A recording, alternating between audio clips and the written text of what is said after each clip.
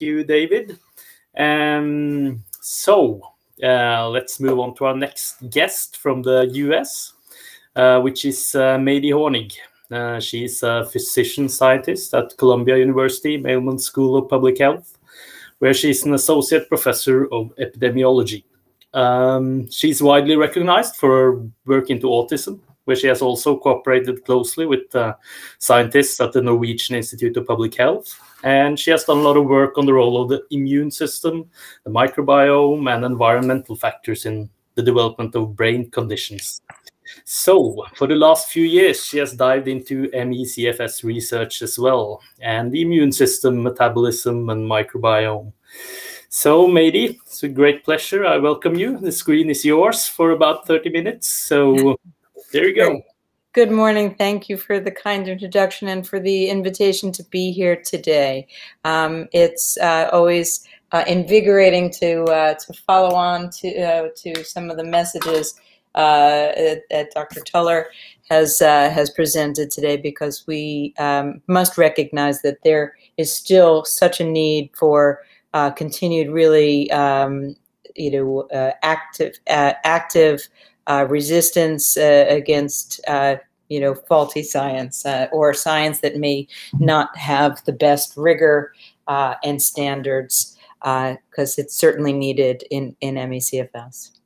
So today I'm going to focus on some of our work that has tried to identify biomarkers for identification of ME-CFS and hopefully at some point in the future to be able to differentiate it from other like disorders or similar disorders, and to try to also use it for staging of interventions that may be where we may be able to predict response based upon biomarkers when somebody first appears in the clinic. So, and I will focus today on our work largely on immune dysregulation and primarily on the markers that we've been looking at and continue to try to identify in spinal fluid. So, and there we go. Okay. So just as a, I'm sorry for some of the glitch there, things are overlapping. We know that there are many disorders that have a constellation of features that include those that we might term to be neuropsychiatric. So they can include abnormalities that affect the stress response system, the hypothalamic, pituitary, adrenal axis, and other outputs from the stress centers in the brain to organs throughout our body. And the range is really wide. ME-CFS is certainly not the only one, and ranging from autism, or disorders like anorexia nervosa, narcolepsy, major depressive disorder, bipolar disorder, and even genetic disorders like Rett syndrome and Down syndrome have been associated with immune disturbances. It's always been a question as to whether these are related to, in a causal way, to whatever the triggers may be for these disorders, because we know that the activation of your stress response brain and body circuitry can have a profound effect on your immune system functioning. So some of this could be elaborated and made and certainly made worse through the activation of core structures in the brain.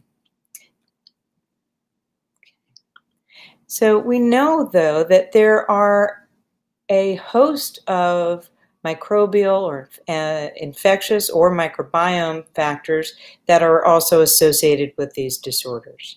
And in a wide range of these, of the viruses and other microbes that are listed here, many have sought to try to create animal models to try to understand when and where in the body one may find these particular agents, because they're often very cryptic and hard to find.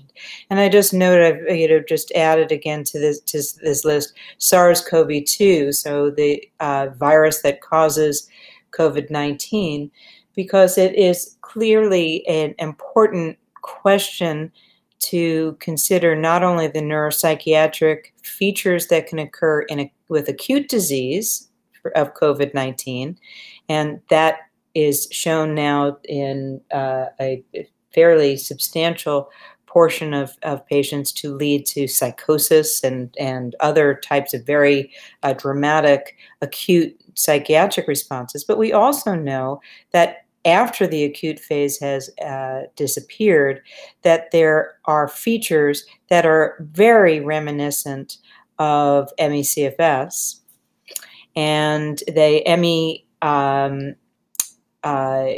may have a wider range of viruses that have been associated with it in the past, but we do know that it is really critical to take a look at whether ME may be a long-term manifestation amongst the many individuals, as many as 40% or more, who have very long-term features after COVID-19, including some of the key features of ME, like post-exertional malaise, as well as quote-unquote brain fog. We also are really thinking now that the immune system may really serve as another sense, just like taste, taste and smell and touch, hearing and sight may be senses that allow us to respond appropriately to stressors or threats in our environments that may come inside of our body and do damage. The immune system also appears to be a sensor of that sort, that may be a first line sensor that may be able to tell us early, like an early warning system of impending problems that perhaps can return the body afterwards to a normal state. Of course, we need our immune system to be able to fight off these agents. For SARS-CoV-2, if our vaccines are working appropriately, or the earned immune response that we have, that some of us may have as a result of having been infected directly, one knows that the immune system should return back to a baseline after, and not to continue to produce inflammatory molecules, or perhaps fail to respond to new day-to-day stressors. Keep hitting the wrong button here. Okay. So for ME, we have really looked to try to understand how best to develop a biomarker for this very heterogeneous disorder that may have multiple triggers involved, and to try to understand how those differences in either the history of what somebody had been exposed to and responded to at the onset of disease, or the types of clinical features that they have, how these may relate to the types of biomarkers we may anticipate finding, so that we can look in the right people, in the right compartments, and at the right time. And just as I noted a moment ago with SARS-CoV-2 or COVID-19, in the event that there are 0 cases of ME that follow on from COVID-19, we still have a really important opportunity and it's hard to use the word opportunity, but it is really an advantage to be able to look closely and to really take large numbers of individuals and to study them as they have these longer term features, and to understand who gets better and who does not, and then also how do they look different or the same as other individuals who had in the before times, in the pre-pandemic era, had features consistent with ME. And some of the things that we've looked at are the duration of illness. We're particularly interested in trying to define the earliest phases of the disorder, even before perhaps the 6-month required duration has passed. We look at atypical features to try to understand both whether there may be other disorders that mimic ME, and that could be the long-term consequences or long COVID group, or it could be that there are just certain distinct subsets. And some of those subsets may have different issues long-term that we need to look at. So one of our first studies was really looking at in the peripheral compartment, in the plasma of individuals with ME who either had what we call short duration of disease, which was less than or equal to 3 years, or long duration of illness.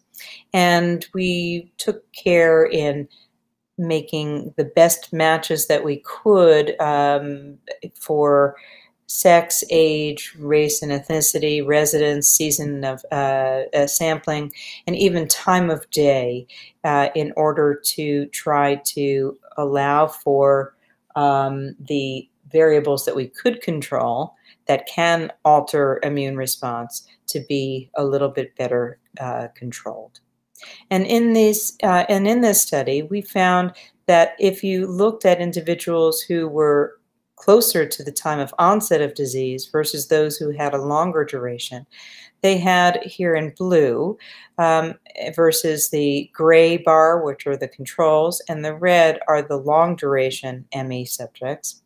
We had elevations in a wide range of pro-inflammatory cytokines, IL-1 beta, IL-6, which depending on where it is and how it's responding is often pro-inflammatory, not always.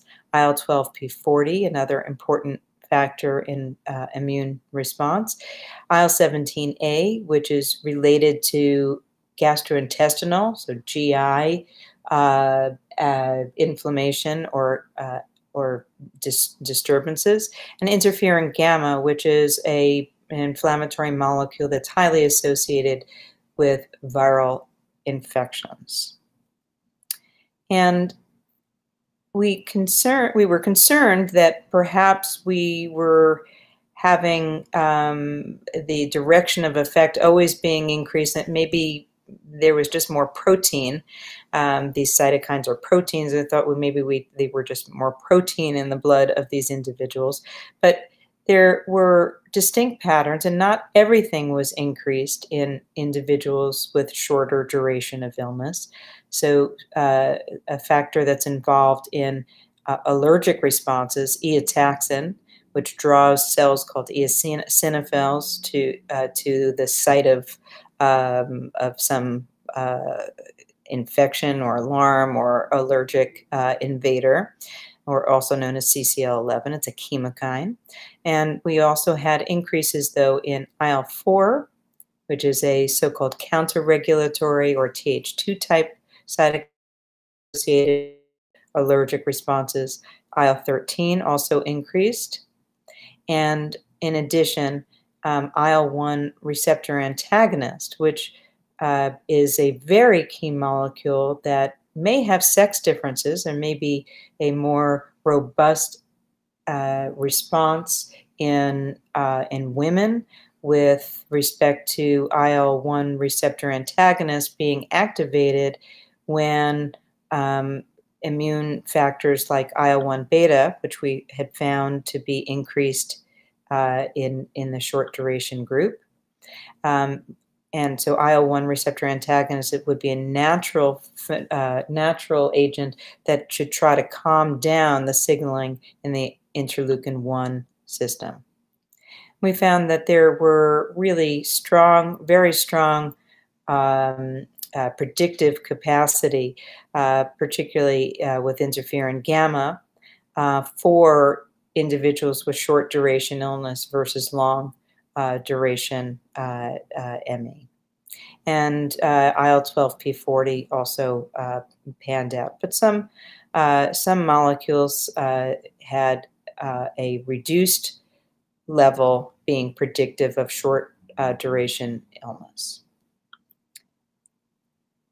And we found also that the way in which these cytokines interacted with one another in early ME was different than in long duration illness and in the healthy controls.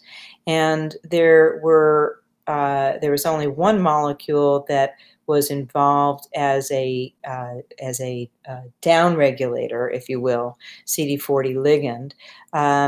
As compared to the much more active network of interactions, both positive interactions as well as inverse interactions, where one molecule would be working to shut down other molecules. So CD40 ligand in the ME, the short ME, is working to decrease other molecules, but that's the only one that's doing so, whereas in long duration illness, there's much more suppression, many more molecules involved in that suppression, and there's also a very active network of positive and negative controls, if you will, in the healthy control group.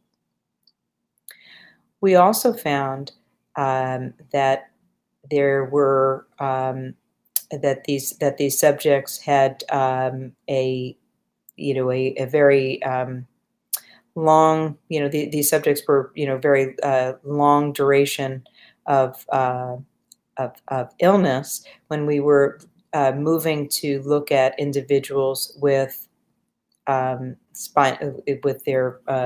their spinal fluid as opposed to the peripheral compartments. So in this study, we identified comparator groups, including multiple sclerosis and no disease controls. It's hard to get people to donate spinal fluid, and it's hard to justify that. And we were able to gather individuals who had been collected at the time of their illness, largely through the work with Dr. Dan Peterson in the U.S. and in Incline Village, Nevada.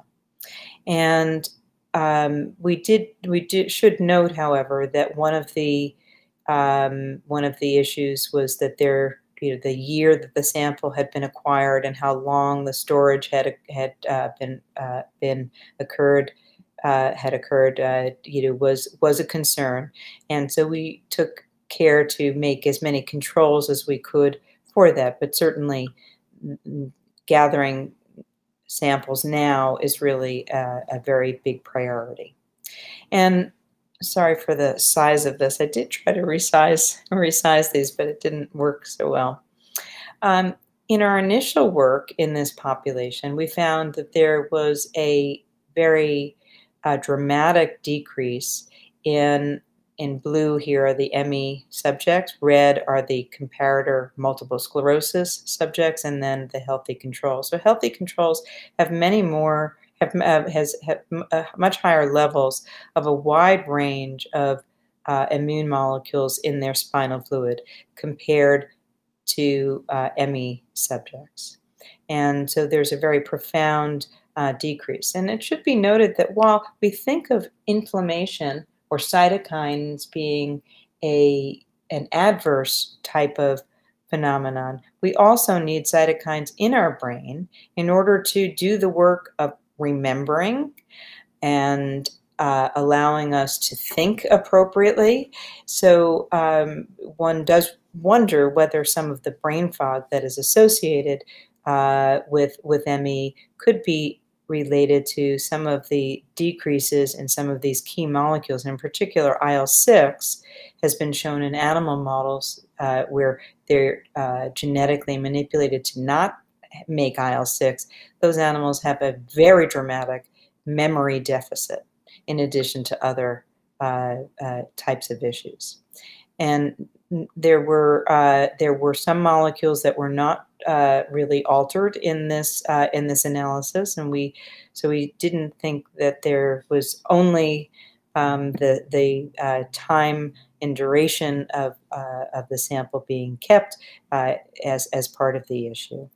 But we then looked at the and then IL-1 receptor antagonist was also very low. If you recall, in the blood and similarly in the spinal fluid, IL-1 receptor antagonist is really important to counter any inflammation, particularly in the IL-1 signaling system. And here we found, again, very sparse networks in the subjects with ME. There were also fairly sparse networks and cytokine interactions in the MS group. And in the no disease control, there were much more tight interactions, and there were no factors that were driving a suppression of immune molecules in the brain.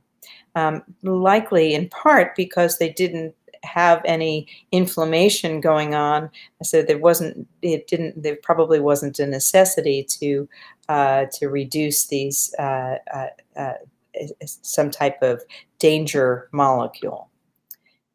And we found, though, that there were a number of factors that were also that held up in what's called machine learning, high dimensional data reduction studies that selected IL-1 beta and really dramatic decreases being associated with ME versus the healthy controls. And we also, and then in compared to MS, there were also increases, but not significant, in factors like IL-17A, which we'll return to in a moment. So in the interest of phenotyping, again, we found, and well, Dr. Dan Peterson actually found, 15 to 20 years in many cases before the spinal fluid studies were ever done. This, really excellent clinician had split the groups into atypical and classical presentations. And the classical presentations were standard ME with post-exertional malaise and brain fog and a variety of other features.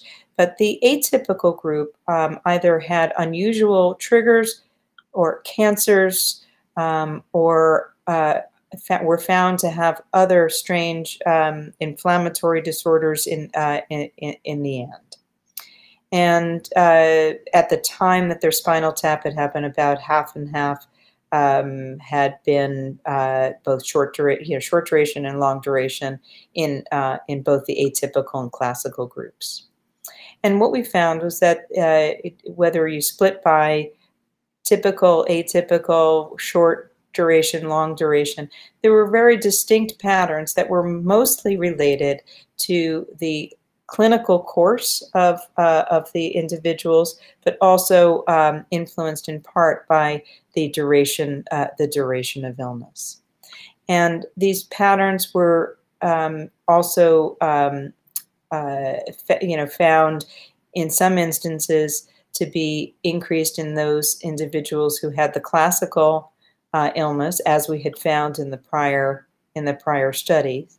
But we found that in particular IL-17A, which is typically a factor that is driven by cells called Th17 cells, and also that would be normally increased if there was gut inflammation and if there was a leaky gut and an access through the blood-brain barrier. So here we were really interested in, again, and we again looked at the networks and found that there was a very prominent effect in the classical ME group with IL-1 receptor antagonist, as had been previously identified. And we also, and so it was a negative regulator, but only in the classical group, whereas the atypical subjects who had gone on to have cancer or who were identified later with atypical multiple sclerosis and so forth had a very different pattern and not really much interaction across the molecules. And just wanted to, so the IL-17 findings, suggest that there may be some different features in the classical group than are seen in the atypical group. In particular, our classical subjects in the studies with Dr. Peterson and others have identified a very high rate of gastrointestinal disturbances as a comorbidity, whereas in the atypical group, those gastrointestinal disturbances were not as high as at higher prevalence. And so these important factors in terms of how the gastrointestinal tract signals to the brain and then the brain signals back are becoming increasingly important in our understanding. These factors have a control over many elements that probably contribute to many diseases, but are really looked at in ME as well as a potentially key factor.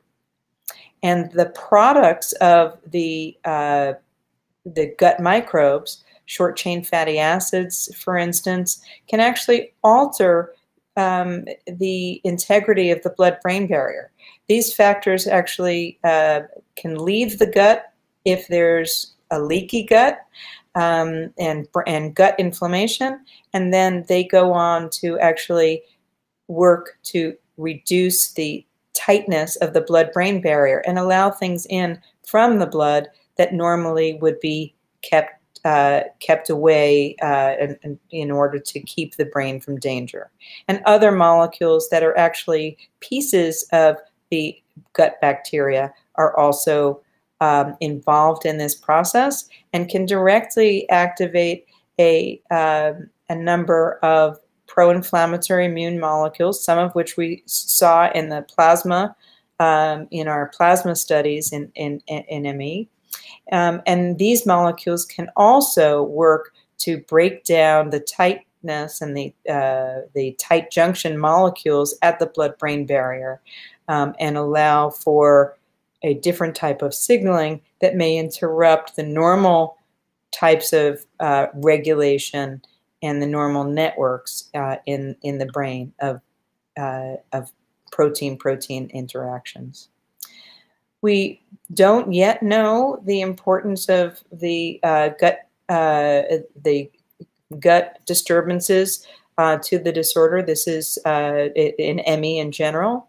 We do know that this is a very hot area for analysis in long COVID, and the questions as to who may have a prolonged disease and who will not recover and who will be resilient. And so we ask about these, we need to sample many compartments or use markers that can tell us the who, what, when, where, why, and how. That's how you're supposed to write an article in your journalism classes. We need to answer these questions in order to understand this disorder.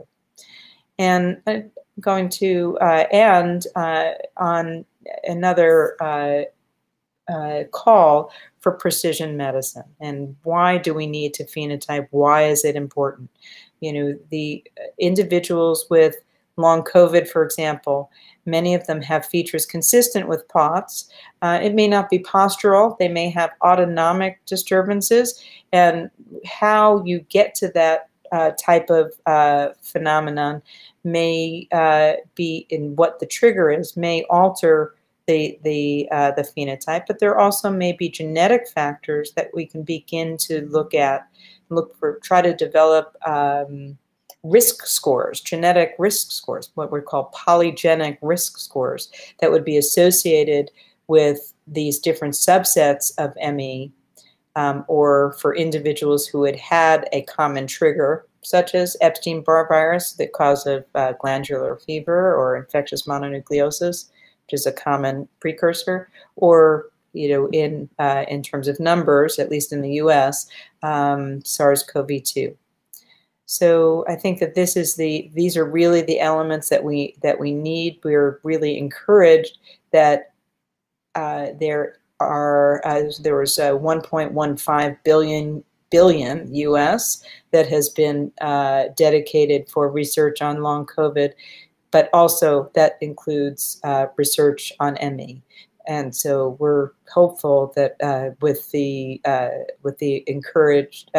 encouragement of research, that we'll be able to have an increased return on the investment, with many more investigators coming in to look at these disorders.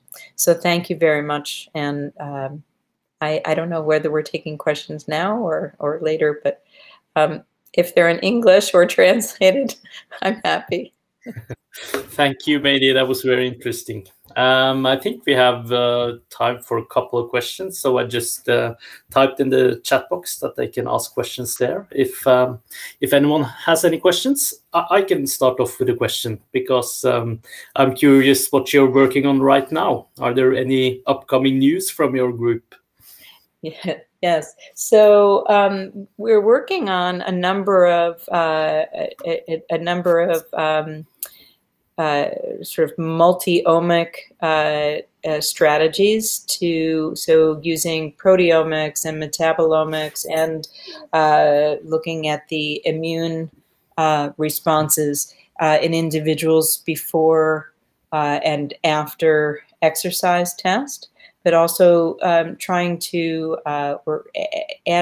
we've added in an additional twist, in that we're trying to understand the residual response of the immune cells in the blood through a technique of drawing the blood into sort of a petri dish.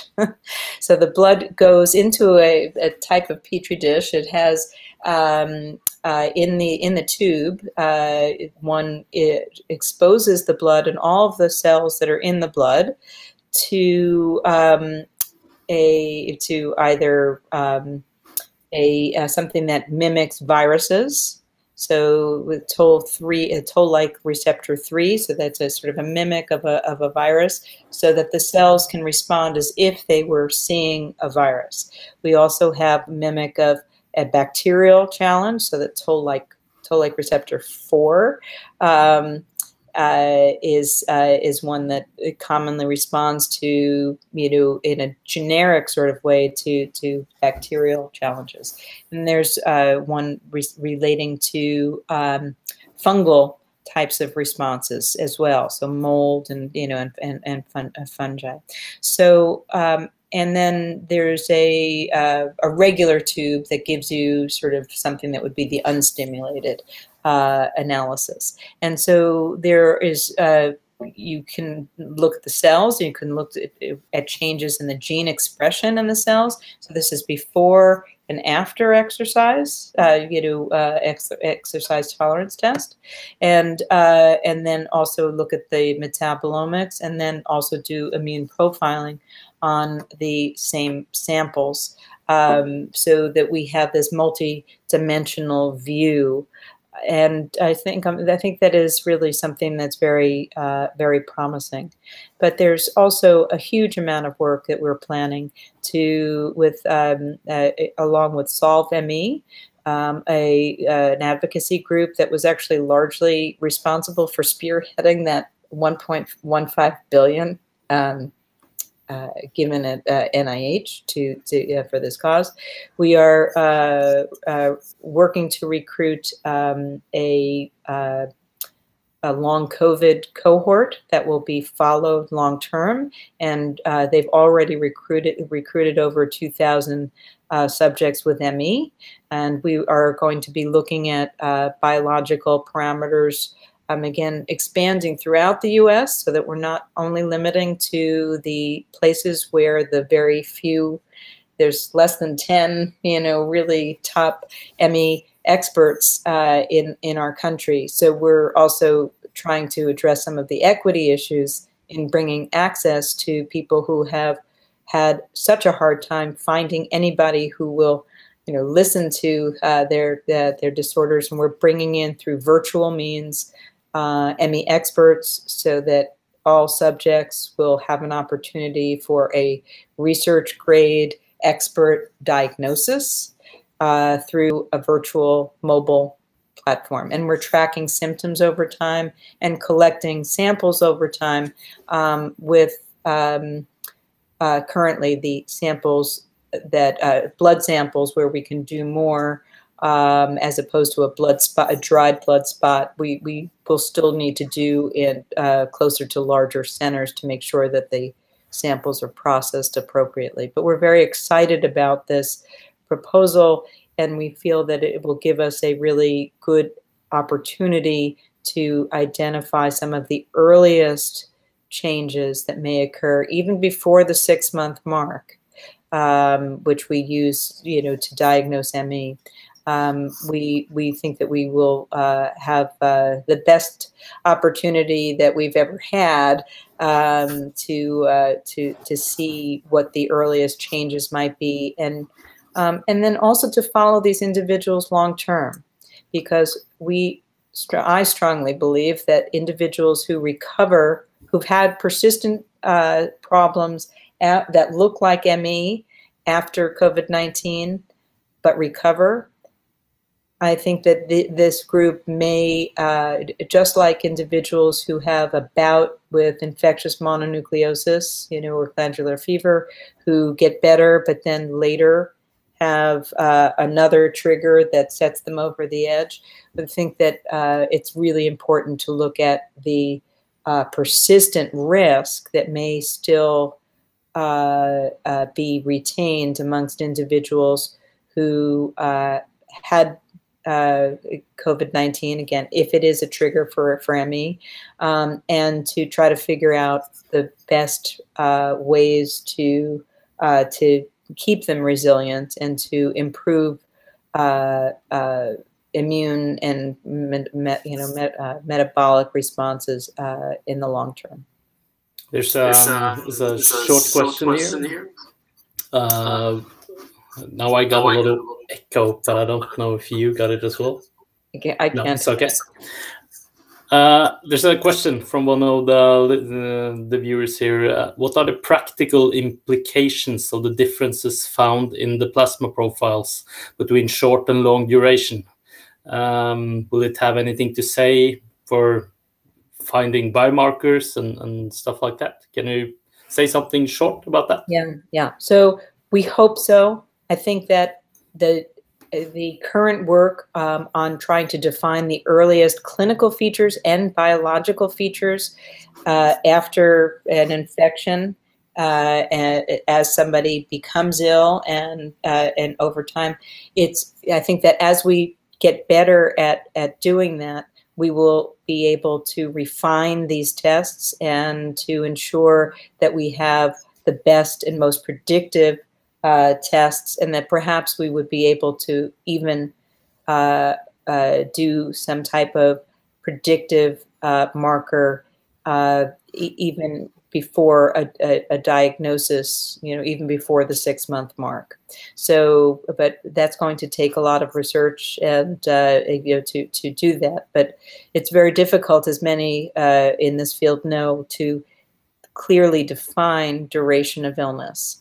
When is the onset, right? So, was it glandular fever that you had 20 years ago, or was it, that you got better from, and then got sick again? What do you date as the onset of illness? Okay, I think we're gonna round off there. Thank you, Mady, for a very interesting talk. Thanks. And then we will have a short break for